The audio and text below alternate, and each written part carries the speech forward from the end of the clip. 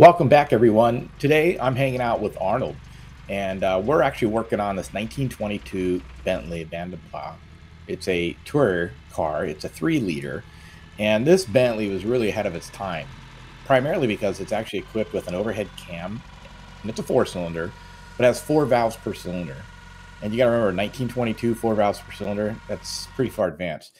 The vehicle also was significant because it was one of the first to offer 4-wheel brakes, so it has 4 drum brakes. It's also equipped with dual magneto distributors, and it also has these unique SU carburetors. They're called sloper carburetors. So it's got these twin SU G5 slopers. So anyway, the vehicle is having some mechanical issues. It feels like the brakes are dragging, clutch is slipping, and there's actually under load and idle. The vehicle is misfiring a little bit. So hang in here. Check us out. We're going to be working on this thing. It's pretty cool. Just behind the scenes, nothing special.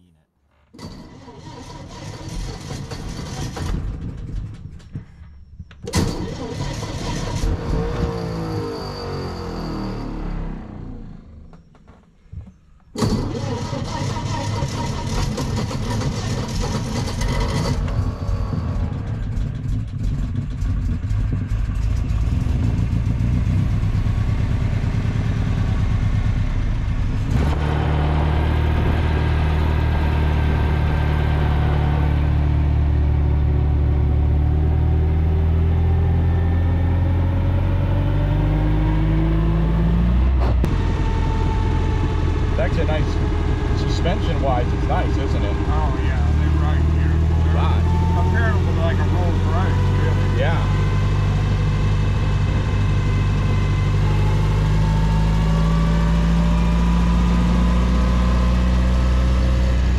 Does it feel like it's dragging right now? No.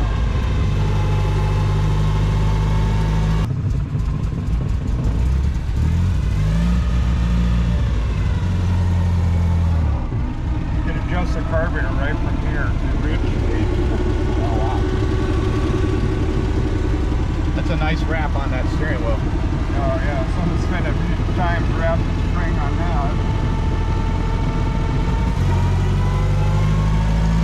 It's got some torque, doesn't it? Yeah. Yeah, that thing's got you can feel the torque in it. That's second gear. It'll pull the still, no problem.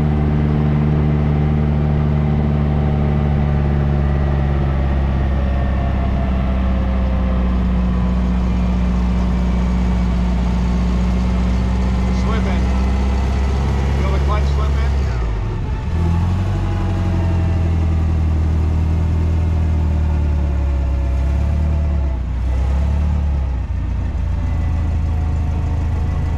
So, how does the pressure plate work on this? It doesn't look conventional. Yeah, it's a cone clutch.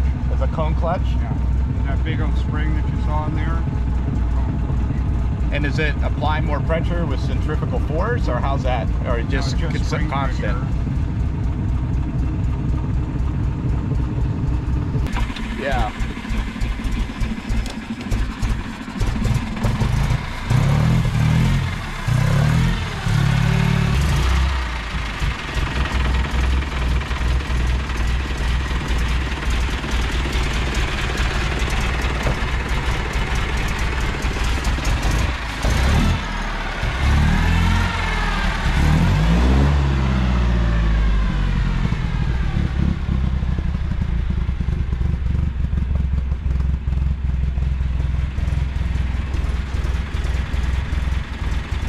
This is an interesting one.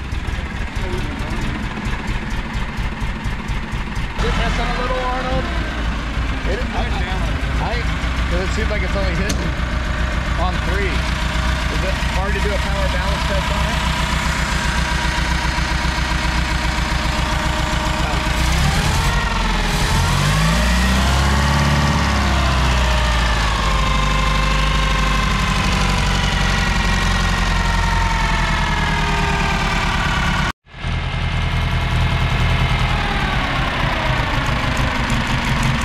Differences in temperature, balancing clock. You know what I think? It's definitely only hitting on 3.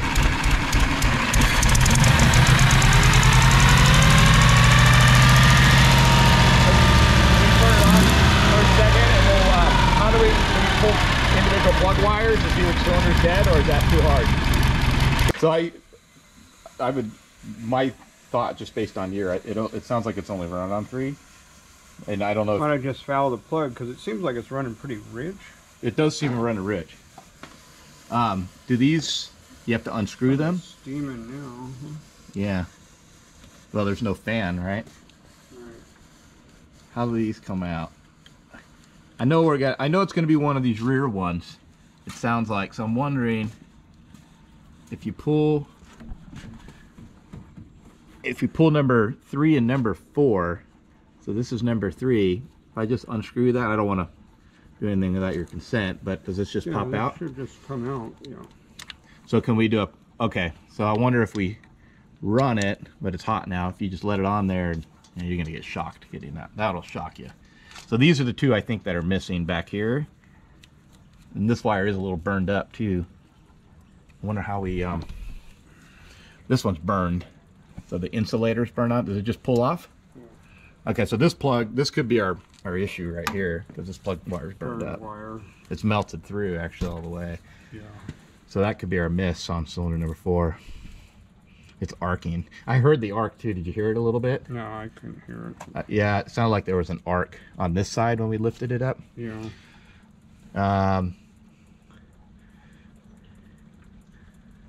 It's got spare spark plugs right here, I see. Huh? Right. No spare spark plug wires? Come on. That's probably our misfire. Right. I would think. 6 liter and an 8 liter. I'm going to show this. My one of my teachers, his last name is Kingsbury, and they have a Kingsbury Works Hendon Northwest 9. I guess that must have been the bodybuilder. The bodybuilder in England, 1917. So that's when it was founded. So coach work. Yeah. They didn't plows. That sounds like a fuel pump is on or something.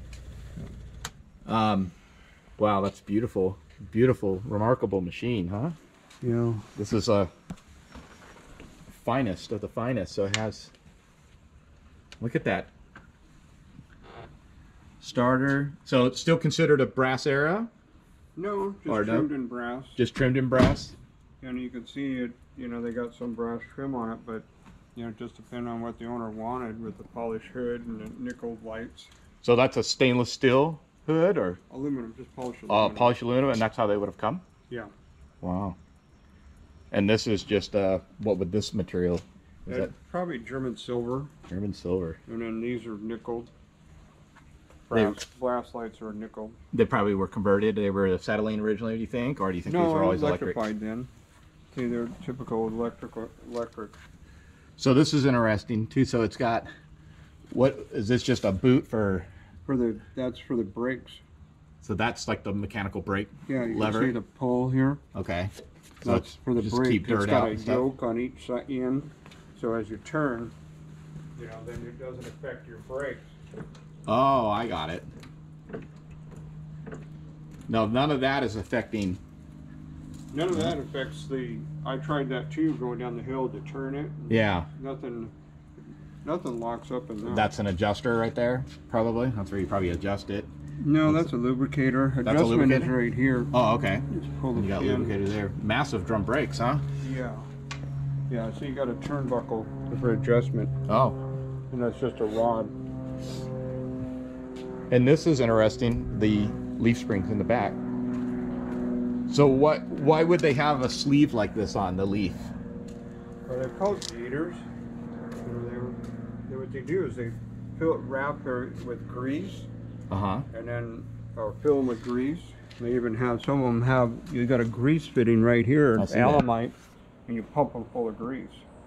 And that just keeps all the dirt, because back then it was all dirt roads. Wow. And that, yeah, just kept the dirt and stuff out. Yeah. Gosh. Oh, look at this. This must have been an option for this car, huh? 4-wheel brakes. Yeah. 1922, that was amazing. Most cars, you know, Duesenberg really was the first production car, but yeah, they probably preferred, you know, an English car. You can open the other side. Now this is a just a touring vehicle, or what is? Touring, you know, touring body. Wow. It's a beautiful piece of machinery. See under the other side. And you did see there was a fuel leak on that? Yeah. Yeah, this is leaking here, this fitting. I don't know, some of it's residual off the carburetor, but Yeah, it was dripping at the... yeah, because some of these were in the backfires or whatever. Yeah, it definitely wasn't firing on all four. But that's interesting with the dual ignition. So I wonder if that... how would that work? If you eliminated the wire, would it still fire off the other? Or would that still... No, because two separate distributors. Separate coils, separate distributors. Okay. So you got...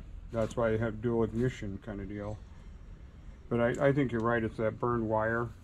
I'll have to get some wire. And then the...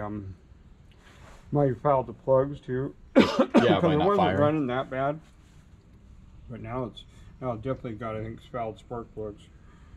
So auto vac, is this our fuel pump? So yeah, that's a vacuum tank. It would suck the fuel into the canister and then it gravity feeds the carburetor. And it pulls the vacuum from the intake Yeah, there's the manifold. vacuum right here. So it's just got a plunger in there and that just... Yeah.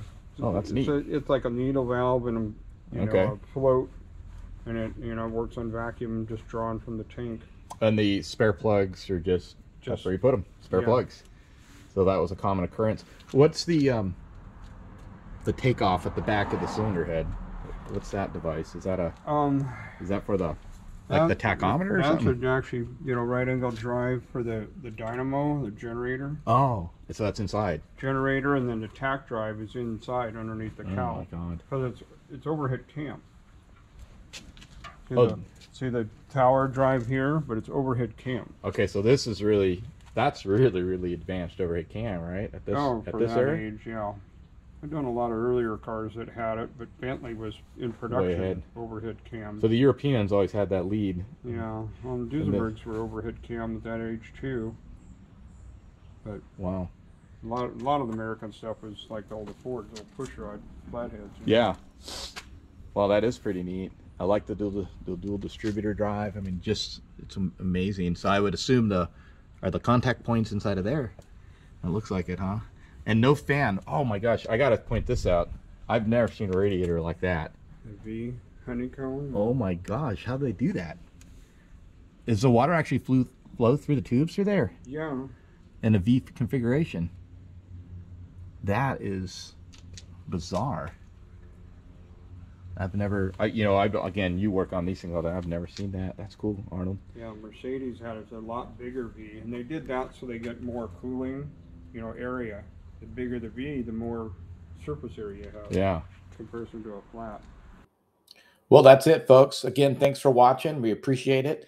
We'll keep you posted as we figure out and progress with some of the diagnostics on this 1922 Bentley. Thanks for watching. Have a good day.